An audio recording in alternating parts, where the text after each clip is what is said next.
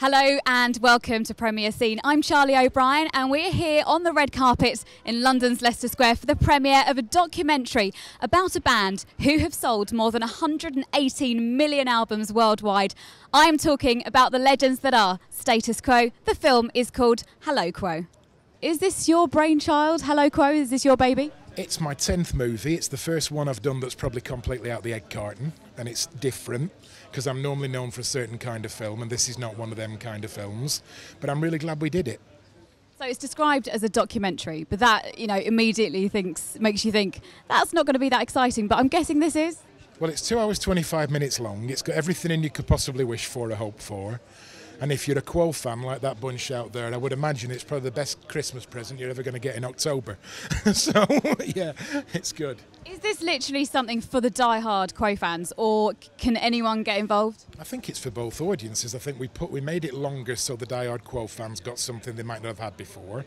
And then we also made sure there's a lot of things in there that made sure that once you are talking directly to people about all this stuff, at least the people you're talking to that get it will get it, and the people who don't get it will have it that well explained that hopefully they'll get it too. So, that was it. Now, hours of unseen footage, okay? These guys have been together forever. There's got to be some deep, dark secrets in here that we don't know about the Quo. I think what we've done is try and put the record straight. I mean, give you one example. For years on end, in every book and film and, TV, radio, whatever they did, the concept was, Alan Lancaster left the band because of Margarita Time. What, a grown man left a rock band for one 3-minute song? No, I didn't buy into that ever. And we found out it's not true. But I won't say exactly why it is true, but let's say we got the story right. Nice tease. There's a million other stories that we put right as well. So it has laid some ghosts to rest. I think it finally has. I think if you rattle the closet now, there's not as many skeletons in it. Are you excited about Hello Quo tonight? Excited? Yes and no. I just said to him that it's about yourself, so it's very difficult to be objective, and we are insecure little shelves, all of us in show business, so to stand here and go, look, this is all about me, is kind of strange. I hope the fans like it, because that's who it's for. Is this warts and all then? Yeah, pretty much. There might have been 1 or 2 warts taken out that that shouldn't be seen, but who knows? No, what I've seen thus far is warts and all, yes. So the old saying, what happens on tour stays on tour, has this completely gone out of the window with this documentary? Yeah, pretty much, yes, pretty much. But obviously there are some things which you just can't talk about so far. Is this just for die-hard Quo fans, or people who perhaps don't know as much about you? Is this for them as well? Hopefully it's what we call the peripheral fan that knows us mainly for our hits and learns more about us. But again, it may not be of interest to some people. It's very difficult for us to say that this story about us is really good. I mean, you may find it rubbish, he may love it. You better love it. Just finally, OBEs, 50 years, 118 million albums worldwide, and now documentary. What else? Oh, there are more things to come, yeah. I mean, we go into rehearsals next week and go back out on tour again, and next year we're in Australia, and there's another movie, a proper movie we've done, which is supposed to be a comedy. Hopefully it is a comedy, and we'll talk about that next year. How excited are you about seeing Hello Quo tonight then? Well, not at all really, because we watched it at home the other night. But no, I mean it gives off obviously a different atmosphere when you've got a theatre full of people. Well, obviously, hopefully it will be full, and it's good. I mean, when I've watched it on my own, you look at it objectively. But when I think you've got a few hundred people around you, I think I'll just try and sit and enjoy it tonight. Are you guys really great mates? Yes, we are. Genuinely, we are. I mean, we couldn't do it if we weren't. And I think the secret of it is to give one another space and just enjoy it, because you can't do what we do if you're not mates. You can't. Is this a real insight for Quo fans into the lives of Status Quo?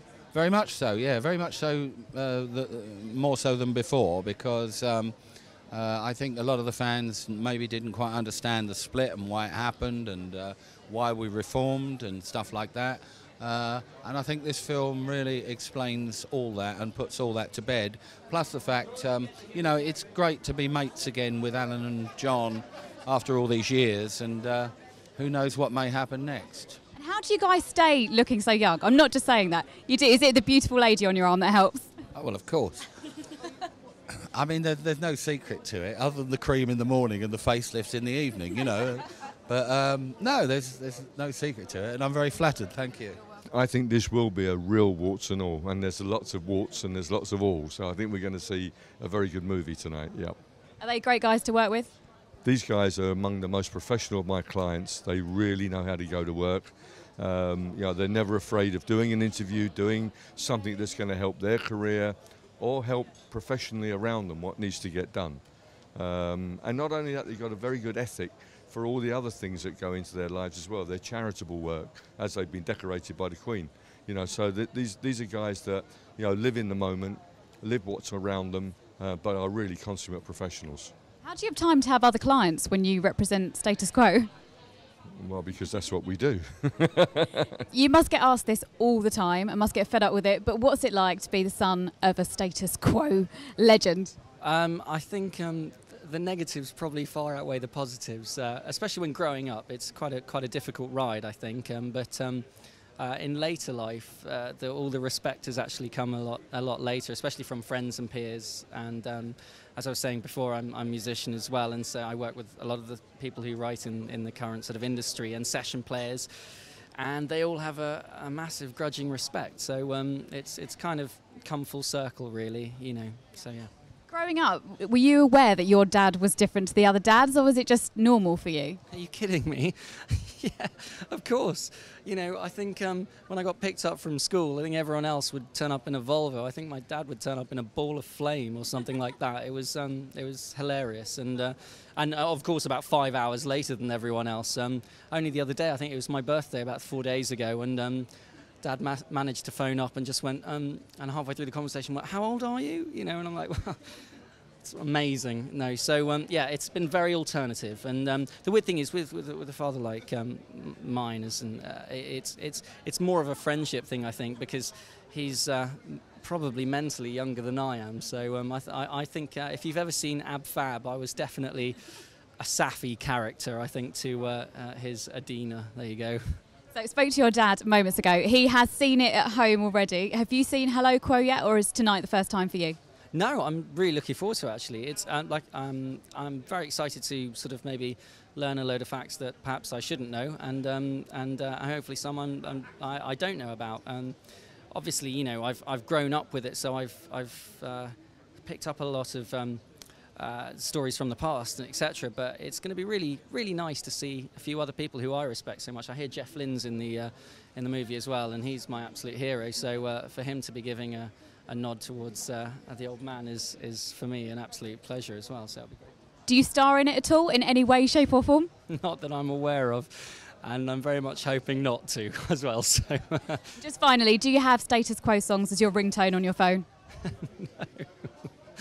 I don't even know what my ringtone is, actually. But if I had the choice, I probably wouldn't go with a Quo tune. But yeah, well, who knows? Maybe after tonight I will. You know, there you go. Help bolster the coffers. There you go.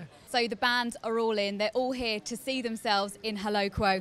And in among all the rumours of the fighting and the fallouts, everything seems to be fine. They seem to have resumed the status quo. I'm Charlie O'Brien. You've been watching Premiere Scene.